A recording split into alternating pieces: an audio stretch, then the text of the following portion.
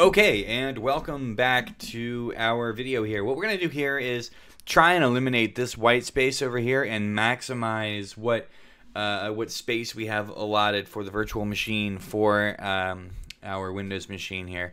So right now it's just very tiny. We want to make sure that this takes up all the space that we possibly can get it to take off. So this is actually a little trickier than you might realize. It's not necessarily in how we set up the virtual machine itself. It's actually in what are called guest additions. So what we're going to do is go to Devices and Insert Guest Additions CD Image.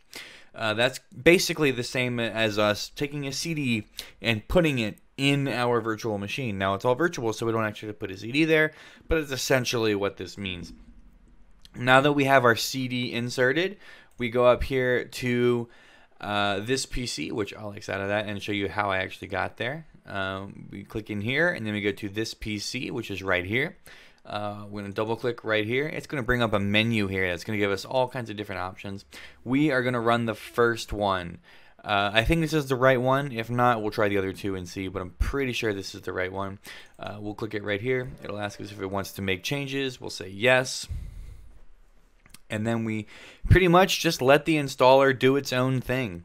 It's going to bring up a couple menus here for us to click through, but for the most part, it's going to be pretty self-explanatory. So we'll click next.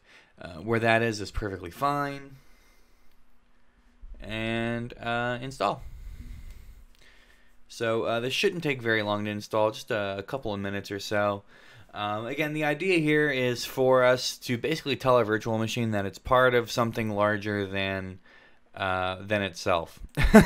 We're like, you are part of a grander picture here, computer, and it's basically going to try to figure out what components of that larger world it can emulate, which is pretty much this white space over here.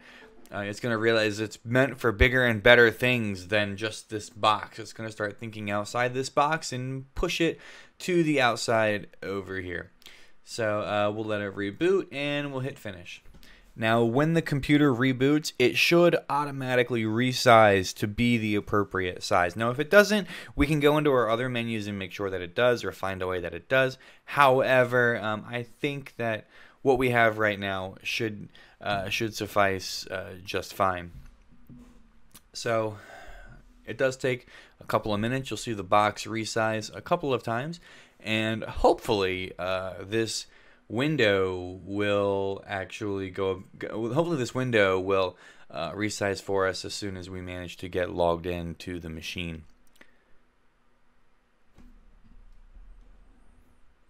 And just like that, ladies and gentlemen, we now have a significantly better image in order to work with here for our virtual machine. So this is the virtual machine that we were looking at before. Remember, it was like this big before. It was like that big before. It was tiny before. Now we've managed to extend it so that now our virtual machine knows its place in the grand universe. This is what we're going to be working with for the remainder of these couple videos here, and then I'll actually switch back onto my host machine once we get into the swing of a couple projects. So anyway, guys, we have a fully functional, fully working virtual machine that will do everything Windows computers can do.